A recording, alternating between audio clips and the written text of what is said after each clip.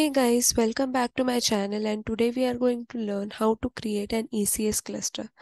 So before actually creating a cluster, we'll first try to understand what are ECS objects and how is their orientation, right? So let's get started. So basically, we have got ECS cluster, right? So in case of implementation, we can implement this ECS cluster in two ways, either with EC2 launch type or with AWS Fargate, which we have already studied in the previous lecture, right? So in this case, we'll be considering EC2 launch type. Yeah. So in this case, my nodes of particular ECS cluster will be EC2 instances which I can manage, right? So basically, a collection of these particular EC2 instances will form my ECS cluster.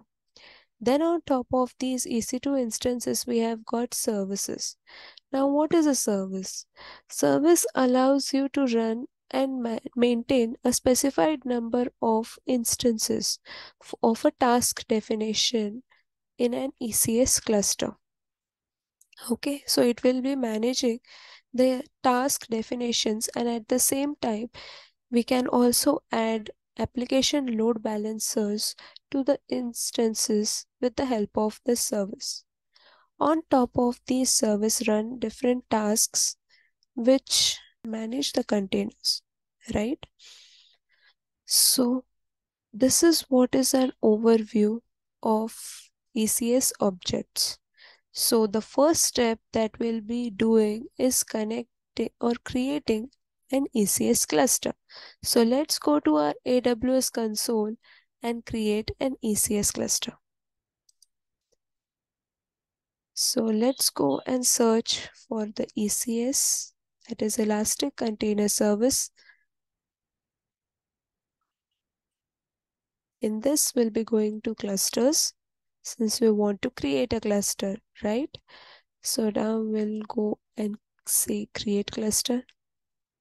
Now you can see that we have got three different cluster templates available right here. Okay, so this networking only is about an AWS Fargate, which we are not going to implement in this lecture. So we have got two different options while working with the different operating systems like EC2 Linux plus networking. It will make us work with the Linux EC2 instances along with the resources that we need to create in this particular launch type. Whereas we'll be working with Windows over here. So for now, I'll be considering this particular option wherein we'll be creating cluster, then VPC and subnets along with the auto scaling group. Okay, so this I will go to the next step. Now, first for configuring the cluster, we need to enter the name for that particular cluster. I'll be mentioning it as ECS cluster, right? You can create an empty cluster if you want. For this demo, I won't be considering an empty cluster since I'll be adding EC2 instances to my cluster. Then after that, we have got instance configuration, and within that, we have got provisioning model. Now, there are two types of provisioning models available over here. One being on-demand instance while the other is a spot instance, right? So basically, on-demand instances, you pay for the compute capacity by the hour, right? Whereas in case of spot, we make use of the unused or spare EC2 capacity in the AWS cloud. So it definitely helps us save costing, right? So if you want to make this feature available with less amount of costing, then in that case you can go for spot instance. But for now, I'll go with on-demand instance. Okay. Then after that, we have got EC2 instance type I'll be selecting it to be a t2.micro.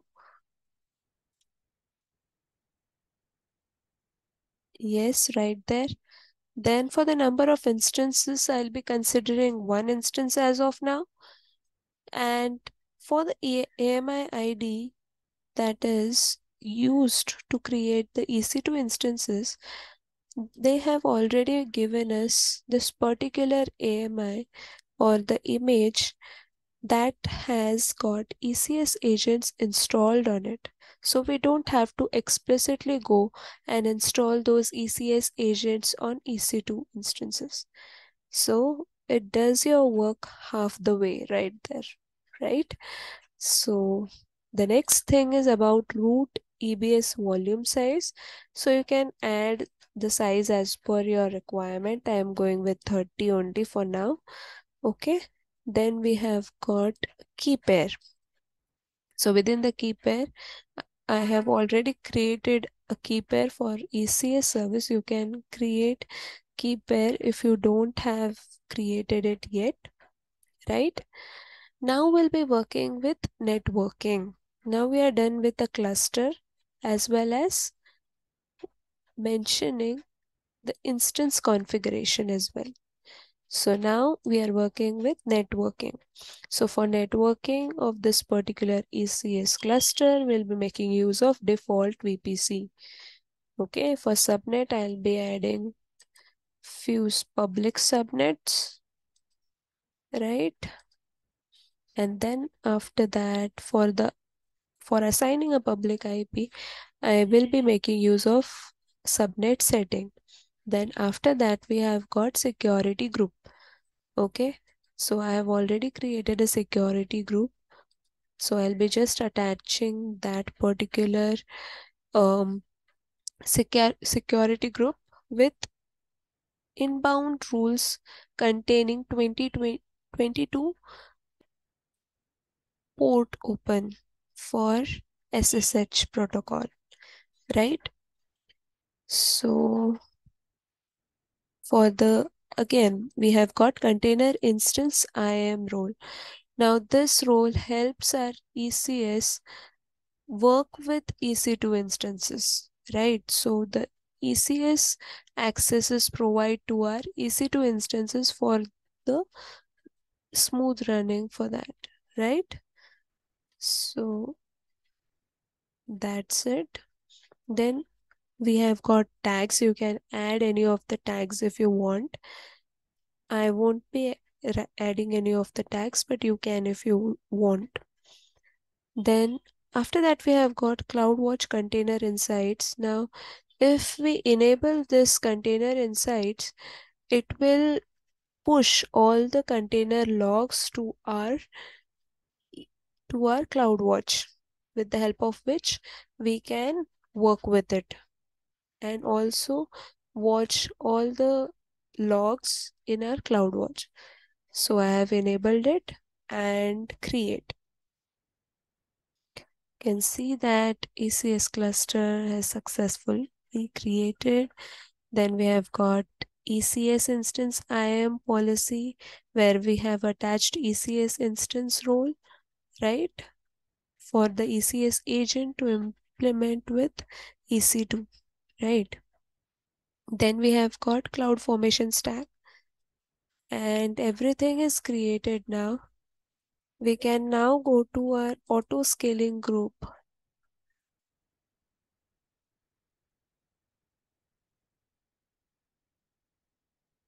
So in this case, it got created automatically while working with ECS, and you can see that the desired capacity, minimum capacity as well as maximum capacity are mentioned in here, followed by this auto scaling group name, date, time, as well as the name of Amazon resource name, where it has also it also shows the launch configuration followed by AMI.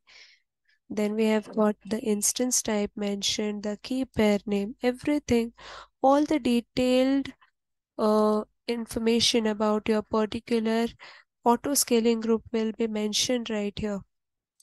along with monitoring, then instance refresh, everything will be available right here.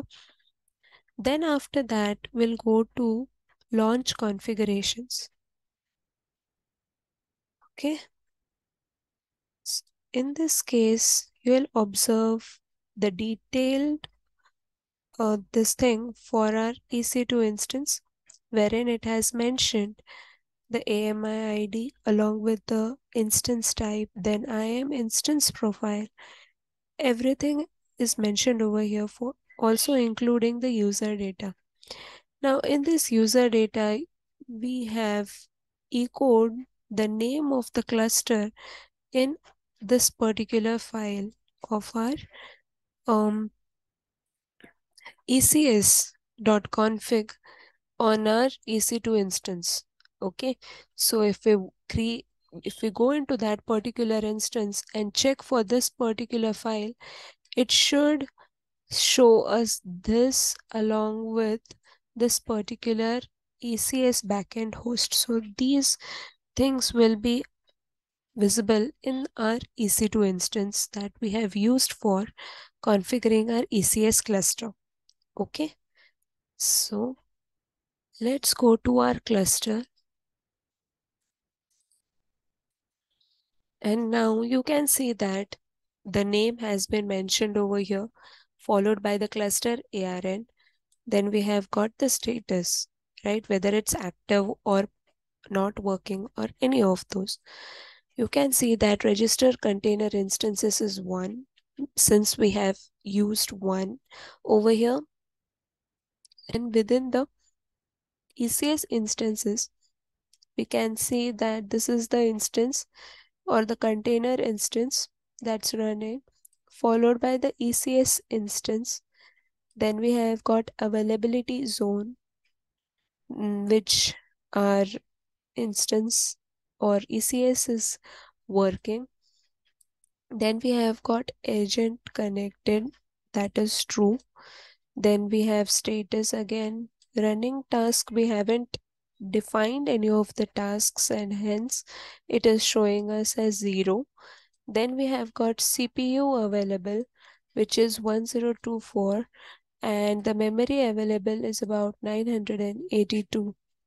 So you can see the agent version followed by the Docker version.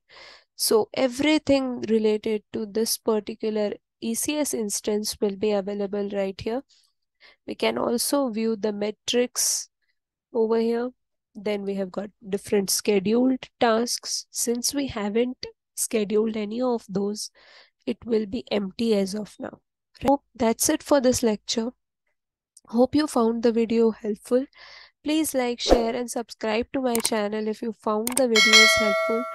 Also, don't forget to press that bell icon for the latest updates. Let me know what kind of videos you want me to make so that I can make those videos accordingly and help you guys work with different DevOps objects.